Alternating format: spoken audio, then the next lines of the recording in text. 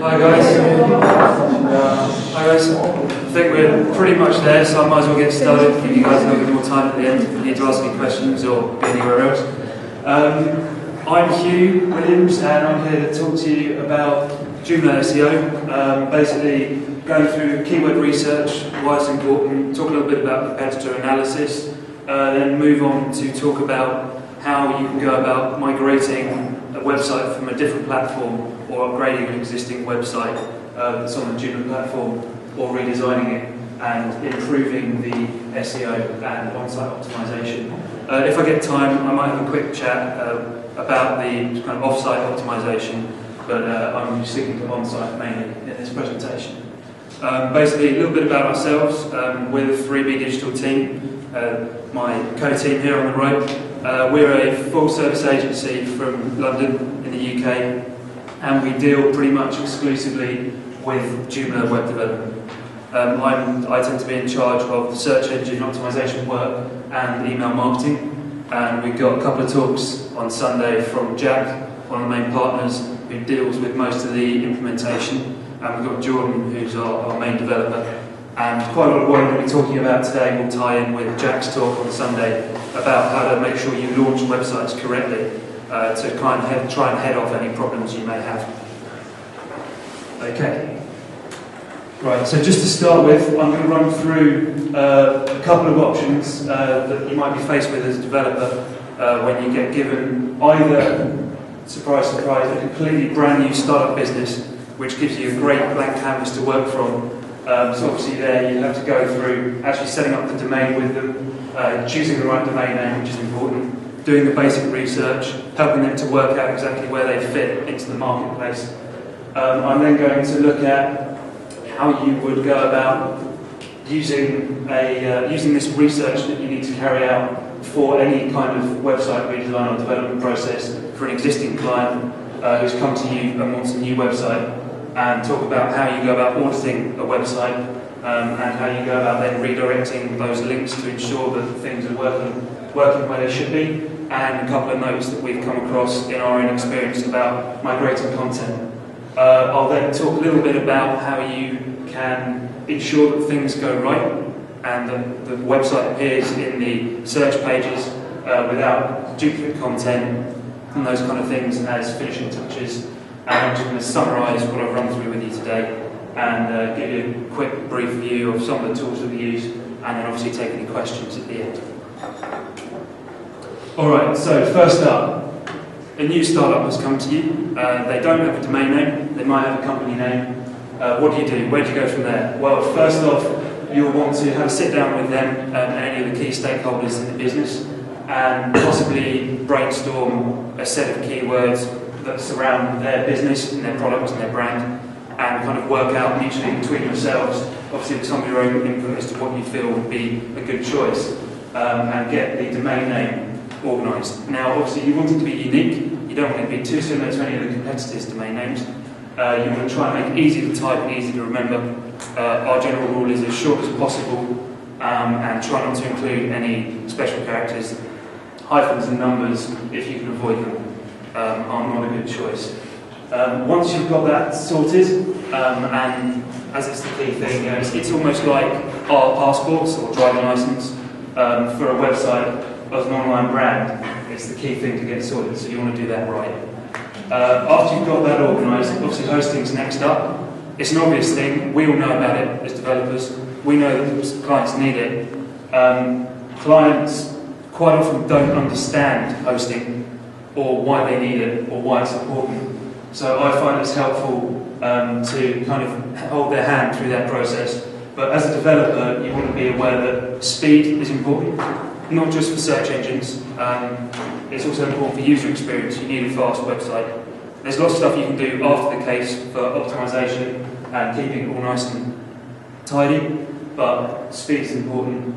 Reputation is also important, not just of the hosting company themselves, but if you can try and work out with them the best way of avoiding, if budget allows, being stuck in a shared server with sort of 50 or 60 other websites, because that can, in fact, if any of those get hacked or broken or get compromised and send out spam, that can actually come back and affect your client. in the long term, especially if they get blacklisted as a server-wide level.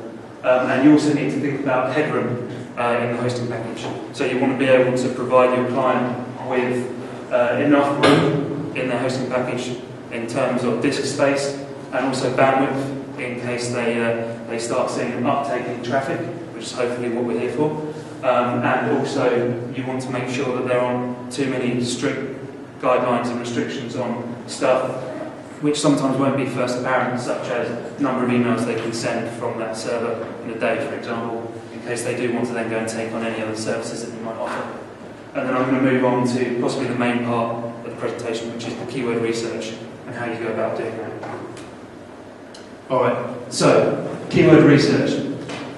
It's quite a big chunk of what I'm going to talk about today because it's possibly the most important thing. It's the first thing that you need to look at, and it's something that all of your other effort stems from. So first up, I've got 3 things that I always think about when dealing with keyword research for a client. The first thing is a question of relevance. So when you build this keyword list, which can be from anywhere from 20 to a couple of hundred keywords for the client, you need to think about whether the keyword is relevant to the content that they're going to have on the website, that they already have in the case of migration. You need to also think about value.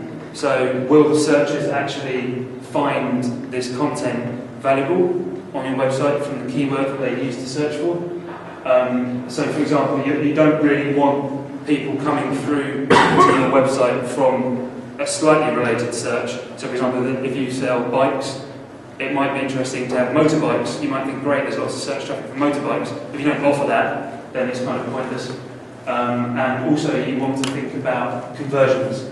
So will the traffic that these keywords generate provide any kind of conversion? So these are the key 3 things that you need to think about when you're dealing with keywords, and they should inform everything that comes afterwards. So first up, relevance. Relevance is quite an important part, and there's 4 stages that I think about in regards to relevance. The first is this keyword directly relevant to any of the products or services that I provide? These are probably your most important keywords, and they're the ones that you really want to get right. The second thing is, do these keywords fit your business model? So you might have a keyword, for example, if you provide quotations for double glazing or plumbing, for example. If you don't actually offer free quotations, then you want to make sure that you're not actually targeting that kind of traffic and those keywords, because there's no point. Customers are just going to end up disappointed. You also need to think about whether the keywords that you're looking at fit your offering as a business. So whether you've got certain parts of your business that are premium services, you may well have actually a different set of keywords that you might not immediately think about in order to serve those clients. And you've also got to think about whether the keywords you're going to use are actually engaging the user and make them want to convert. Right, so value is something that I touched upon. Relevance is important. The second most important thing that I've found in our experience is you want to bunch keywords into the higher and lower quality keywords. It's something that comes from experience, but it's also something that you can pick up on by looking at keywords that require or suggest an imminent action. So for example, we found that keywords surrounding actions like buy, or download, or view, or purchase, these kind of keywords are things that you should pay a lot of attention to, because it suggests that the user, if they're searching for that, already have that process in their mind, and they're much more likely to convert.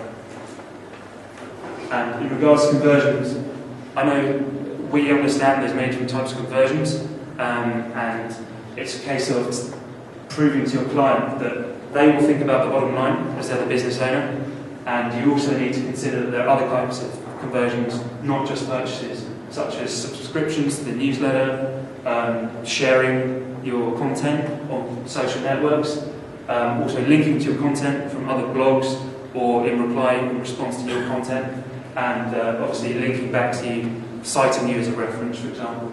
And also if you manage to get users to log in to your website as a result of the keywords that you've been working with. There are many other different types, but those are just the 5 main ones that we tend to encounter. Alright, so keyword research. How do you actually go about it? First step is to think like the customer. Think like the consumer. And what I mean by this is quite often first step of keyword research is asking the client and getting them to ask their office or their business partners or anyone involved in the business for their set of keywords. They will usually provide you with a list that's very unique to them, and they will be thinking about it from really up close and the words they use within the trade or within the business. But that's not always the best set of words to use. You also need to think about it from a wider scale about which kind of words customers might actually be using to try and find their services, which is usually quite a large chunk and often quite different from the way that the business owner sees their business. The next step is actually brainstorming, getting all of these keywords together, discussing them with the client and working them up into a keyword list of keywords that you think will actually serve the customer's needs. You then want to take these keywords and develop them, break them down, segment them out into different product areas, different services, different levels, for example, and you then actually want to take these keywords and then use them in competitor analysis I'm going to come on to, and then look at the amount of traffic they might generate and have a look and see whether you think they're already being very competitively used in the market, or whether there might actually be a gap in the market and no one's actually using these keywords.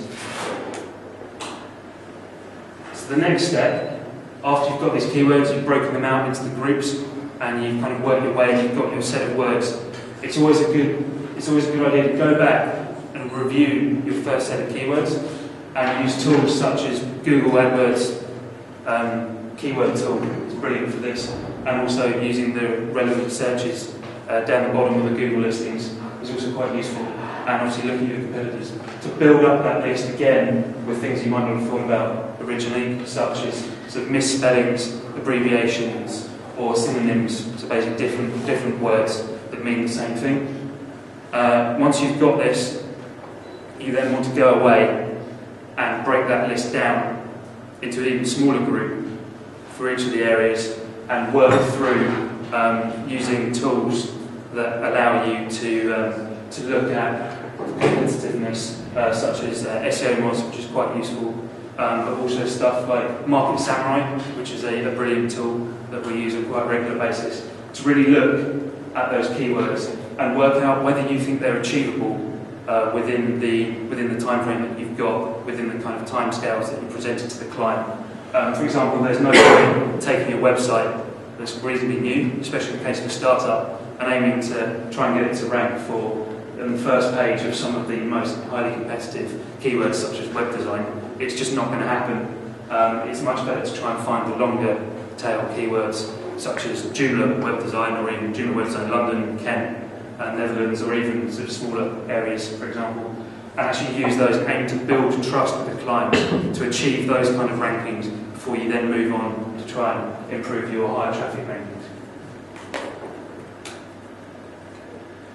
Once you've got those keywords, you also then want to think about some of the other things, as I've been mentioning, like the budget. Is it achievable in your time frame? Have you got enough man hours to commit to the job? Once you've done that, you will then effectively have, in this diagram it's quite a nice little machine with a spout on, but what effectively you have after that analysis is a set of final keywords that you and the client have signed off on, which you can then sit down and begin the development work and begin the optimization process with. And just in case anyone isn't familiar with the Google AdWords keyword tool, this is what it looks like.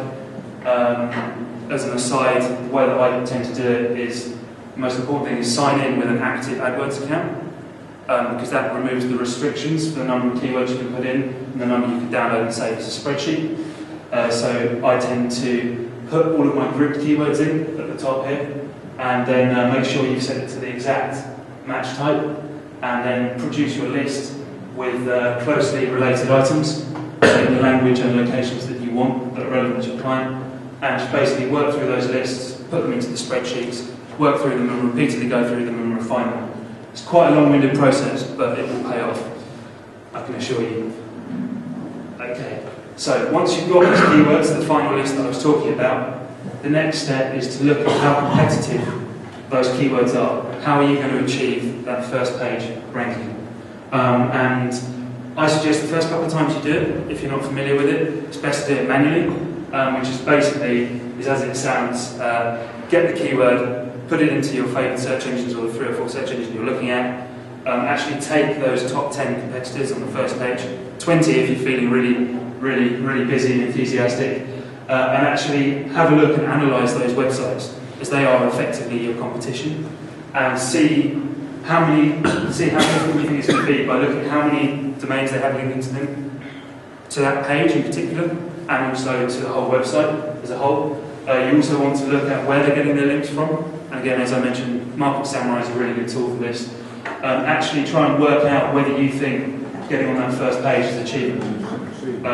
In this case, this is a screen grab from the SEO mods tool, which is really useful, provides you with good stats, the kind of thing that you can take to a client who will understand those kind of figures and graphs, rather than you giving them a spreadsheet with lots of different figures and numbers of linking group domains, for example.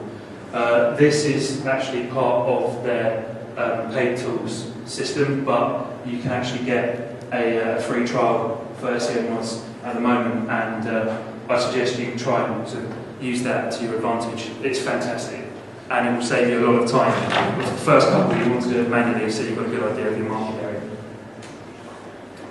Okay, so having undertaken your keyword analysis, got your list of keywords, had a look at your competitors, worked out which keywords you're going to target for the market area, you then need to consider how you would do this for an existing website. How would you migrate this? The way that you think about this is, you've got your research that you need to do, either for a startup or for migration. You then need to look at putting this into practice in an existing website. Obviously, for a brand new one, you can do it as you wish. First things to consider are domain consolidations. If your client's got lots and lots of different domains, you want to try and make sure that you're forwarding them all to one domain, and you want to make sure that you're using the domain that already pre-exists. It's a good idea not to change domains, because that can cause you lots of problems and headaches in the long run. The next thing is to think about when you're going to launch the redesigned, redeveloped website. It's very important that you understand your client's business model, and to make sure that if there's any seasonality in their search trends and their business practices, the ideal time to launch a new site is obviously in their low period, when there's going to be less traffic to the website. The reason for this is because regardless of how good your best practice is, rankings and traffic do tend to take a bit of a hit after any redevelopment, as Google takes, and other search engines take a little while to adjust to the obvious changes that have been made to the architecture of the site. The other thing, just on the side, is staff availability is obviously quite important. As a mainly in-house team for us, that's not a huge consideration, but we have had clients in other countries and other time zones, which makes it very frustrating and difficult if you haven't thought about this ahead of time, to make sure you've got everyone in one room effectively to work through any teething problems that you might have as a result of the launch. Right, now on to the actual audit of the website itself. I suggest you undertake this at the beginning before you actually start any development work. Reason being that if you're armed with all this information before you start, it should take less time to complete and should give you a better idea of exactly where you can improve things. These are basically the 3 areas that I work through when we're given a website that we need to redevelop or redesign. The first part is having a look at the site structure. In Joomla's case, this is obviously having a look at the sections and categories, or in K2, just the categories, and the tags as well will be important, and making sure that you've got all your bases covered for your products. And obviously talking about search engine friendly URLs and seeing how you can improve things there, if they haven't got any at all, or if they've got existing ones that aren't quite doing what you want to do. The next part is obviously accessibility. There's several things there that I'm going to talk about, and I'll finally finish up with on-page optimization. So first up, the site URL and structure. I would say take a look at the existing sections and categories in the website for the Joomla site, or have a look at the broad structure of things if it's from a different platform. Take your keyword list that you've carefully organised and developed and spend a lot of time on, and actually see whether there's areas of the site that you can improve. The main thing that you need to think about here is the hierarchy of the site. You ideally want just one page per product if it's an e-commerce website, and ideally in the best world you'd want probably 1 or 2 keywords focusing on that page for that product. that's not going to happen very often, and if it does, it makes your job a lot easier. But it's always important to think, how can I best apply that idea to my sections and categories, and ultimately the article pages as well. I want to make sure that that keyword theme runs through the whole process. I'd say you want to make sure that they're keyword rich. By this I don't mean the old practice of just putting 50 keywords into an article title or a section or category to try and make things work. It's never going to happen. But if you do have one or two words that the previous architecture, the previous design didn't use, that you feel are relevant from your research, I'd suggest you include them. I'd also suggest that you try and make sure that the article titles on the individual pages are as optimised as they possibly can be, taking your main keywords for those products, for example, and using those either in the title, but most definitely in the body and in the other attachments that we come to in a minute. Do you mind if I ask a question? Yeah, sure, go for it. Isn't it true that the actually set URLs are created by the menu structure of your Joomla site, not the section category, and specifically by the aliases? Yes, I'd say I tend to use SH404 for most of our websites, which will take it from, they build the URL from the section and the category aliases. But yeah, you're right, if you're using the core SEF, you want to make sure that the menus are organised as well. Is there a maximum length for self-optimization?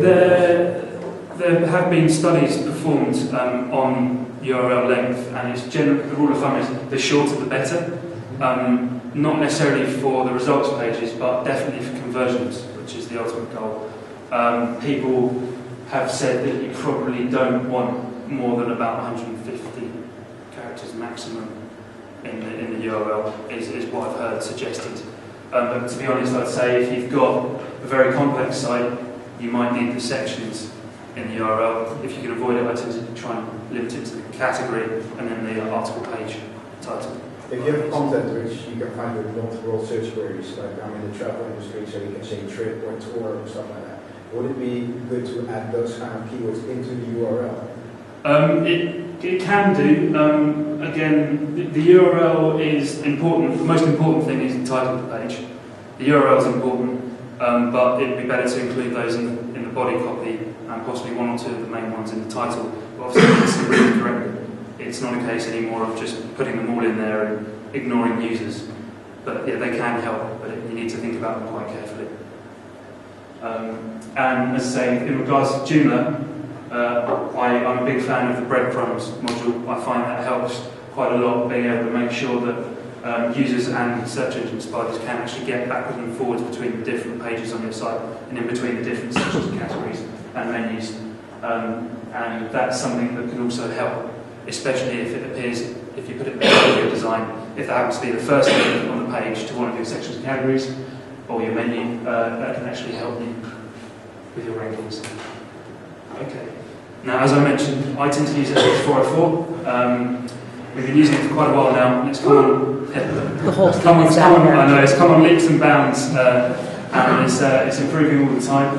I remember using it in the version 1 sites when it was definitely in beta, and now it's we've been using it for about a year since it became a paid component, and I found working with it is easy. I find it very, very powerful in what it can do. But here are my settings. Now, again, these are just what I found useful. If anyone else has thoughts about them, please feel free to have a chat at the end and we can try and work it through. I tend to make sure that all the links, all the URLs are lowercase, because they can cause problems depending on which platform you're on with uppercase letters in the URLs. I find that it's just safer to go lowercase. It also tends to look nicer because it's all uniform. And clients are, even if you're well practiced and you're well organised, clients are usually pretty poor at making sure things are standardised, so that saves you one hassle. I always like to use the mod rewrite or the .htaccess method of rewriting. Reason being, it solves your problem with index.php, it makes your URL shorter, and it also means that you can actually use that htaccess file to do all kinds of other things. Hugh, do you ever have to roll these sites out on Windows servers? We haven't done, no. But obviously in that case, that wouldn't be a viable option. No, I mean, we were just discussing with Microsoft about better support for rewriting the site. We've looked at a couple of sites that we actually ended up redeveloping, and we've had a poke around in them, and yeah, we had a look at a couple which we thought about, but we never actually rolled that out for anyone.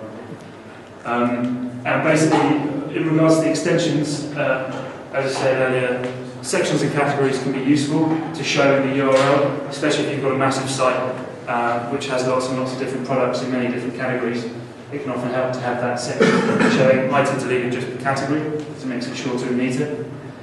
In regards to security, I tend to switch it on, but turn off the anti-flood honeypot, purely to save any problems of clients phoning up and saying our website's not working. You can tweak the anti-flood if you want to improve that, but usually when you're testing, I definitely have it turned off. In regards to the SEO side of things within SH404, I tend to switch this off if I'm using a standard Joomla site, and I tend to use some other plugins to deal with the metadata and the titles of the pages. If I'm using K2, which the other plugins I use don't work with, we usually say to clients, what are you happy doing? You either show them the page in SH404 where they can do all of that, or you show them the area and the parameters where they can also fill out that data. So that's then up to client choice. And I'd say the other thing is, with the 404 page, I find SH404's 404 page is great with the URL suggestions, in case they're coming from a page they can't find that's relevant. They say, would you like to have a look at any of these other pages that might help you?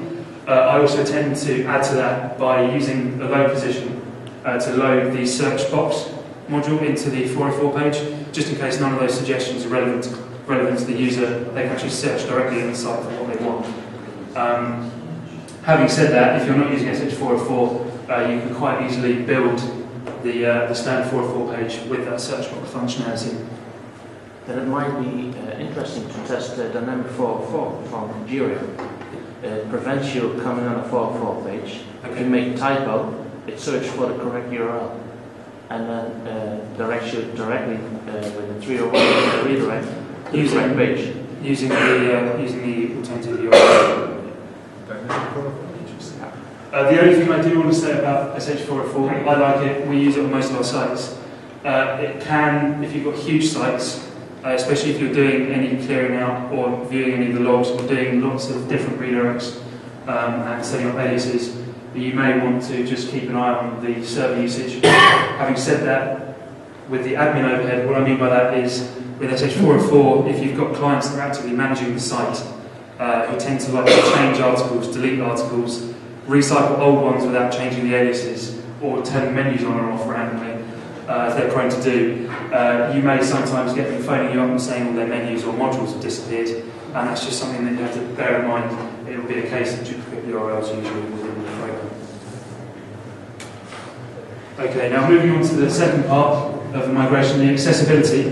One thing I do want to mention, which I'm sure quite a few of you will know about, is the fact that the robots.txt in general, as standard from Joomla, actually blocks robots access to the images folder, which means, of course, you may notice that some of the sites that you build don't do very well for Google image search. That will usually be the main reason, aside from Another line in the robots.txt. Some people put a menu item called media. yes, And media is also in the robots file. yes. So, And then again, it depends how you use the folders. I know for some of our clients they put all of their banners within the banners folder in the media. I mean the menu item media. Yeah, and then again, some menu item like photo, video, or something like that. Again, there's a system folder with a menu with the same name that causes problems. So you'll probably notice the 404 page or the complete meltdown. That's something that's important. There are other things that you can do with robots.txt, but I thought that's probably the most useful to mention. In regards to sitemaps, they're really important. Clients don't tend to understand exactly what they are or what they do. Some of them expect like a Google map of their site that we've had before, which is always quite funny. In regards to sitemaps in Joomla, we tend to use XMap just because it's actively developed and it's got a useful plugin for K2. So if you're ever doing any K2 work, you'll want to search out the K2 plugin for XMAP, as XMAP out of the box doesn't do K2 items. It also does news and image sitemaps, which can be quite useful. And again, K2 has an extra news sitemap plugin that you'll need. Sitemaps, also if you're using Joomfish or any other multi-language tool, I believe, you can actually create multilingual sitemaps by adding adding a parameter, the question mark lang equals, and then whatever you're using. So, for example, en or de onto the end of your sitemap URL will actually provide you with a list of the multi-language pages, which again can be useful for putting into Google Webmaster Tools if you've got other localized searches going on the site. And in regards to metadata, I'd say the global settings page is important. Obviously getting your description correct in there is useful. Keywords are not so important. And again, the title of the site is very, very important. That's something that you'd work through with the client to discuss the balance between getting their brand name in there and providing any of the main keyword tools, any of the main keywords that you want into the title of the website. In regards to K2 sites for the metadata, I tend to use the site title plugin, which has been around for years now, to change and update the title of the site. And then again I use SH404 for the metadata or the parameters on the right hand side of the article we use. For non-K2 sites I use a plugin called SEO Simple, which I find is a really great tool, which I'll show you a screenshot of in a second. Okay, so this is, I don't know if you can all see that, if that's clear enough, but this is a screenshot of the plugin we use called SEO Simple, which again is available from the JED and is free for use. What this does is it sorts the HR problem of the page title and the site title being the wrong way around. You've got several different options there. You can have the site title appear before the page title, you can do whatever you want there, it just gives you more flexibility in standard Joomla. And it also allows you to specify a completely separate optional front page title for the site that will display in the search engines, but the client would still see their original brand name in the actual Joomla site title. So if you've got a client that's completely adamant they only want their brand name or they only want their company name as the site title, when they're looking around administering the back end of the website, even if you said to them that's not going to happen in search engines, you can actually specify an optional front page title on the right hand side there, and then just change the front page layout to optional title, and you can put your full search engine optimized title in, which the search engines will use, and your client will never know. They can just carry on happily just seeing their company name in there, which is useful because it's one of the barriers you can come across. And again, you can choose whether to generate the metadata. As standard, the component generates, the plugin generates the metadata and grabs the first paragraph of each article automatically and places that into the metadata area of the source code, which is very useful to save you having to send your client off or doing it yourself, going into every article and filling out the metadata area. This plugin will actually do that automatically and use the first paragraph for you, which can be quite a time saver. And again, you can choose whether you want to credit the original developers or not. Okay, now my final part for the migration for actual auditing site you want to migrate is on-page optimization. Again, this is a screen grab from SEO Moz, which shows you a potentially perfectly optimized page. And this is always something to think about and have a look at, especially when you've inherited a website from a different development house who may not have always thought about these things ahead of time. It gives you a good chance to work on them. Obviously, the most important thing is the title page. One of the other important things are dealing with the keywords that are developed actually in the copy themselves. It's not so important these days to have them everywhere, hundreds of them, or densities are less important now. But at least as long as you're showing them in the actual copy of the site, in the article page, that's useful.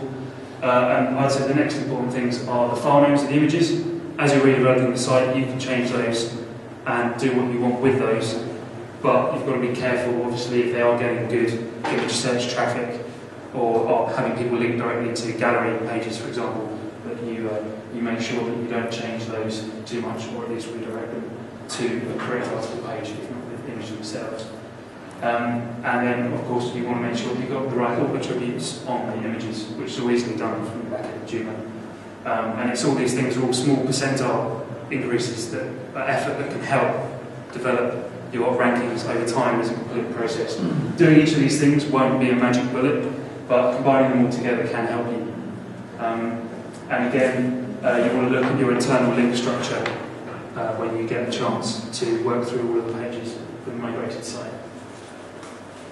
Once you've done that, you've audited your site, you've got everything you need organised, you then need to undertake the daunting task of redirecting all of the old links in the site that aren't relevant anymore, or due to any architecture or structure changes that you've made, or even if the client's decided with a new design, they've thrown out all of the old stuff, they've got completely new copy, completely new articles. You need to make sure that you've got articles and areas of the new site that are actually representative and cover all of the old articles in the site, because you don't want people coming onto 404 pages for something that they really wanted to buy, for example, if you just changed the name of the product slightly. The first thing to do is to contact, I'd say look at your analytics, contact the top referrers over say the last 6 months or so, actually proactively let them know where the new pages are, because it means that you can actually open up a dialogue there with them for further link building in the future. It shows you're proactive, and it also means that those links are actually more valuable than 301 redirects by a small margin. If you can't do that, or they're not responsive, you need to undertake the task of making sure you've redirected all the old pages to the new areas of the website. I tend to do this with a combination of htaccess redirects, or creating aliases for the new pages in SH404, or indeed I know some people are probably using 1.6 to varying degrees of success. There's actually a redirect tool in Joomla 1.6 that you can also use to do this. The next thing is to make sure that you've settled on whether you're using www or non-www. Reason for this is if you don't do it at a DNS level, you can actually cause both versions of your site to appear in the search engines, and then you're effectively competing with yourself, which isn't ideal. So the most relevant, or the most useful one, or the most popular one now is to use it without www. It's a case of choosing between yourselves which one you'd like to use. It got mentioned yesterday on the ferry over here that how would you go about dealing with redirecting links with parameters? My advice is you actually want to try and strip back. If you can, analyse the links that you've got, strip back the parameters, take out any that aren't relevant, that you can do without, and then see if you can actually simplify your task. I would like to add some, point number 6. You can use the webmaster tool from Google to add the new URL and the 301 redirection on that. So that's another option for redirecting pages. And again, in Google Webmaster Tools, you can actually specify and remove parameters if you need to, and get Google to ignore those if they're not relevant. Having said that, it is a case of sitting down and working through with whoever in your office that's not yourself is your htaccess with regular expressions and whatnot. Actually working out a plan of making it as easy as you can to redirect most of those links. If you can't do all of them, you've mentioned that non-www is more popular than with these days? It tends to be the choice of websites increasingly now, especially seeing as Chrome quite often, Chrome I notice sometimes drops it off entirely when you're browsing around. I know the standard is www, and it's what people always used. To be honest, it doesn't matter, it's a case of whichever one you want to go with, as long as you choose one over the other. And again, the next point is you need to monitor this progress of redirection using a combination of error logs, SH404, 404 pages, and Google Webmaster Tools. After you've made sure you've got that sorted and organised, you want to make sure that you've got the content organised. I tend to make sure that I've got a backup of the old site that's still live in case I need to refer to it. I also make sure that I've got the tracking code migrated across or made a decision to start completely fresh. And again, I've already talked about updating the metadata, and also you then need to look at the internal link structure of the site and see where you can improve that. PageRank sculpting is a bit controversial. I believe that you don't really want to do that with no-follow links anymore, but you want to do it using your main menu structures and your categories and internal links. And the forward page I've already mentioned. Okay, so once you've got all of that done, just a quick mental checklist to make sure you've done everything you need to. I've called it finishing touches here. Is keep an eye on those error logs and the progress of your migration. I'd say check the webmaster tools daily. Again, the analytics, if not daily, every couple of days, and the 404 logs are important, and the error logs are very, very important to keep an eye on. I would also say make sure that once you've got your analytics migrated, make sure you've got any of the tracking goals or any of the specific insights, if you're using Google Analytics, or any of the particular alerts that you had set up on the old account, migrated over to the new one with the new addresses.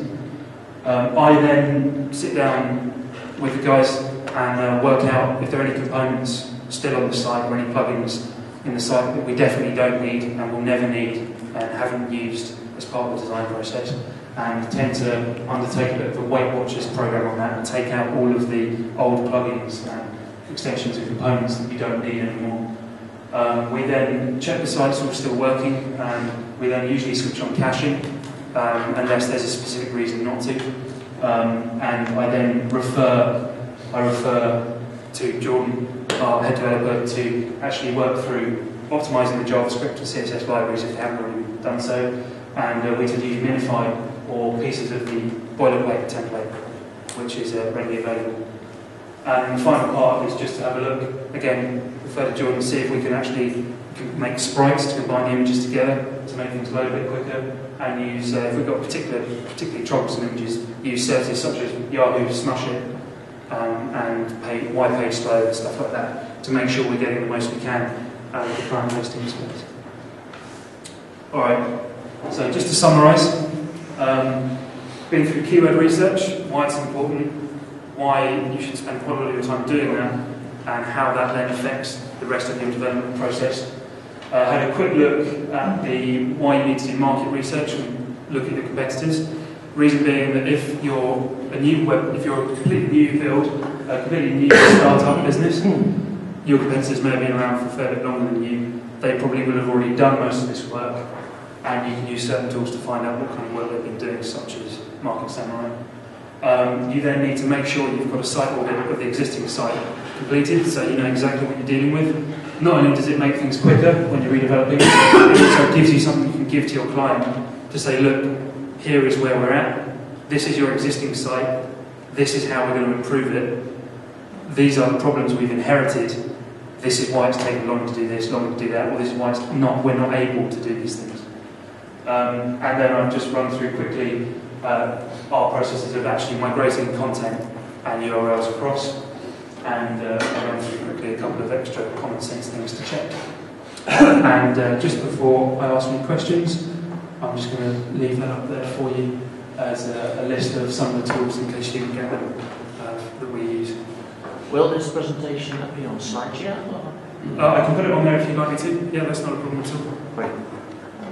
Just a question about alt tags in K2 item images. Have you got any tricks for customizing? I find that, as you know, the file names, because they're hashes, and then they're already automatically created, you can't actually change the file names. We tend to use the captions.